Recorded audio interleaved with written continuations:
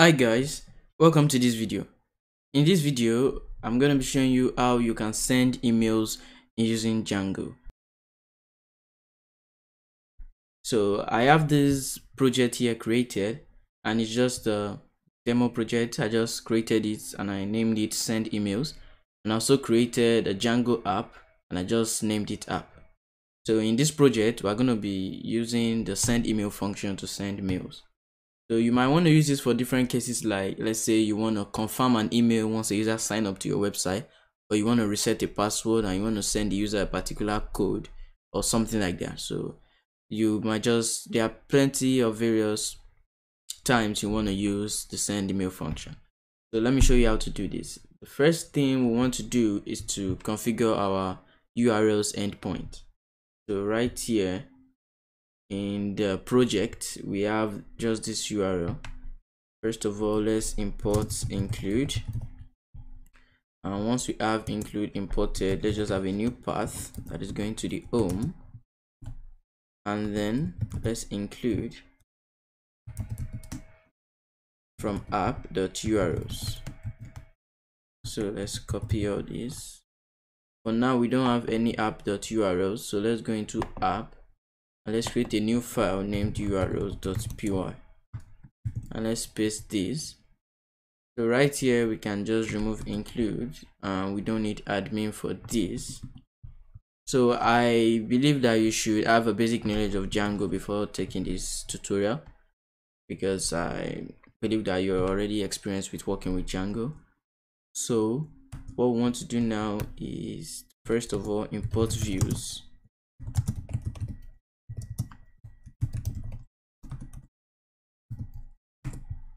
And now we can say views.home, and let's give it a name of home. So we can save this, and we can just come to the views.py, and let's have a new function and let's name it home, and it should take a request, and let it just return render request, and then we can say home.html. So this should be in processes. So now we can save this, and then we are using the templates function. So we should have our template configured since we are trying to render an HTML file, but right here we don't have any template. So let's just quickly do that. Come into settings.py. First of all, in installed apps, let's add app to the installed apps, and then in templates we just say base there slash templates. So now that we have this, let's just come to the root directory, create a new folder and name it template, and in there we can create that home.html file, and right here we can just create a simple boilerplate and name it send mails, and right here we can just say email sent. That's what's going to be in the HTML page, and then we have all this configured, and right here is also good. So let's just run this and test it out. So right now we have not yet added the send mail function. We've not yet configured that at all. We are just setting up our project for the template file, the URLs endpoint, and those basic stuffs. So this command line python manu.py run server is just to run your project on your local host. So I'm just going to wait for that to run, and then we're going to come into our browser. So this temp mail is just a temporary email, and this is the email which I'm going to be sending a mail to, just to test what we're going to be doing in this video. So let's open a new tab first of all, and then in this new tab we can run our Django project. So let's see if it has. Okay, so our Django project is running, and then let's run it here and just make sure everything is fine before we move on. So it just shows this email sent, everything is fine. So let me explain why we just wrote email sent. So this is just a static text that I just put there. Normally when you're working with real world projects, what you're going to do is to get a response from your server and then print out that response if it's a failure, if the attached file was too large, or if it was a success. So we don't just add code it, but because we're just testing it, I'm just introducing you to how you can use this. That's why I just add coded that email sent. So the next thing now is to come into our settings.py. I'm gonna scroll all the way to the bottom right here, and then what we need to do is to just specify or configure some things for our email. So the first thing we want to configure is email underscore backend.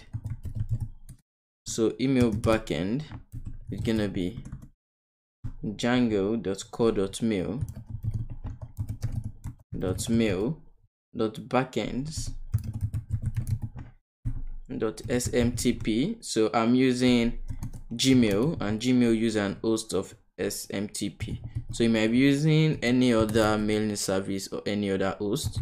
So if you are using like Yahoo or you are using like Outlook, you can just go to the official documentation and you're gonna see how you can configure this. So it's basically the same settings, it's just different configuration that will go into the values.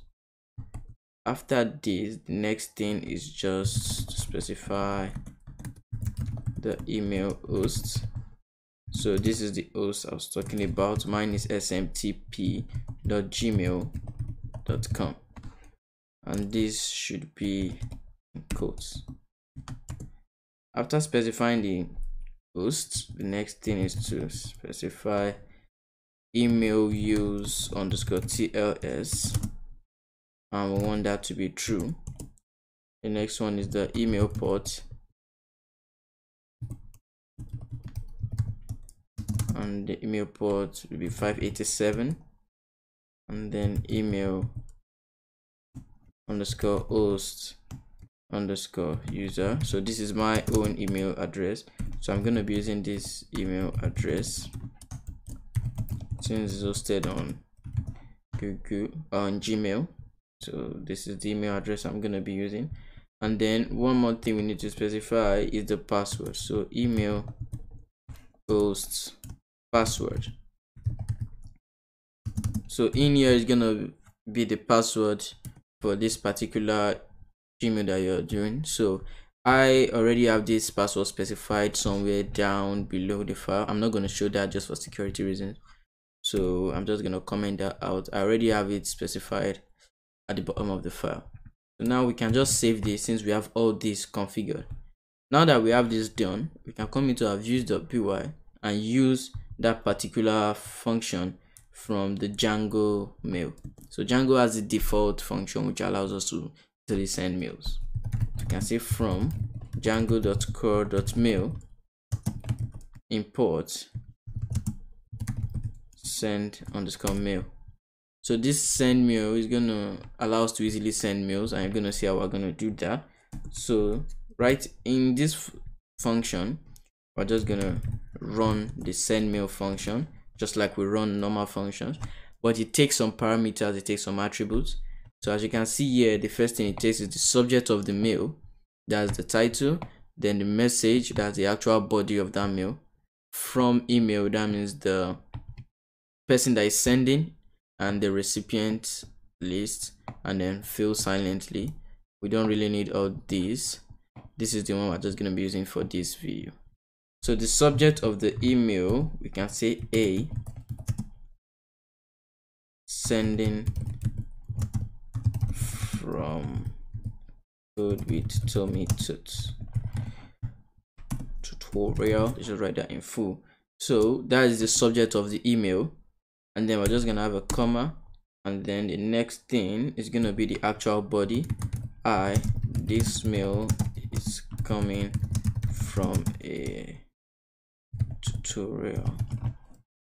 And then the next thing we want to specify is the host address. That means the address of me that I'm sending this mail. So I'm just gonna input that.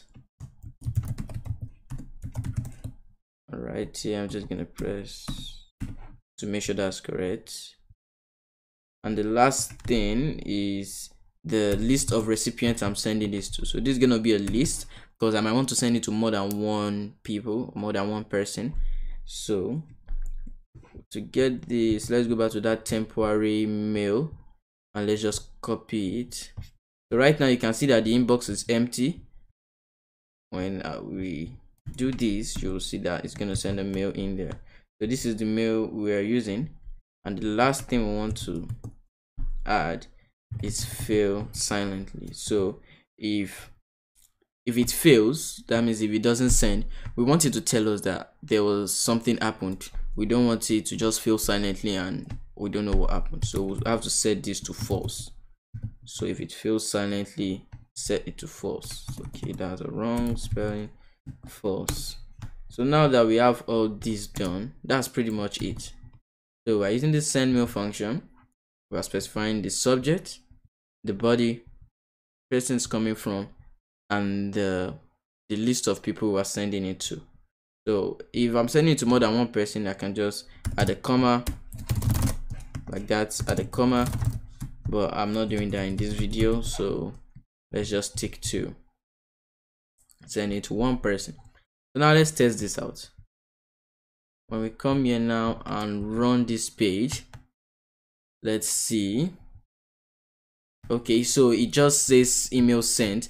It didn't give us any error. So remember that we set for fail silently to false. That means if there's any error, it should show us. But since it didn't show us any error, that means that email should have been sent successfully. Now let's go back to that mailings, temporary mailing service, and check.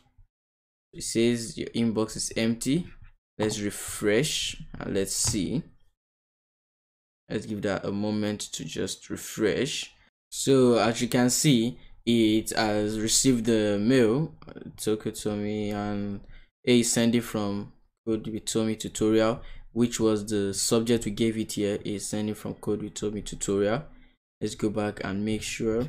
So this mail is coming from a tutorial. If we go back, you see it says this mail is coming from a tutorial. So this is just how you can easily send mails using Django. So as I said earlier in this video, there are a lot of use cases for this. There are a lot of times you want to use this. For example, let's say you are building an e-learning platform where a user's like an online school. So if a user watch a video or take a course and finish the course, you might want to send the certificate to the user's email, or you might want to congratulate the user for finishing the course, or various things you can think about as a developer. You're going to need this. And let's just make sure everything is good and working. So we specified the send email, we imported it, we configured it right here. Those are the major two things. The rest of the things we did were just normal Django project setup. So as you can see, we have all this done, and thank you once again for watching another video of mine.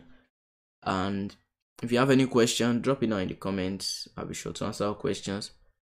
I'll see you in the next one.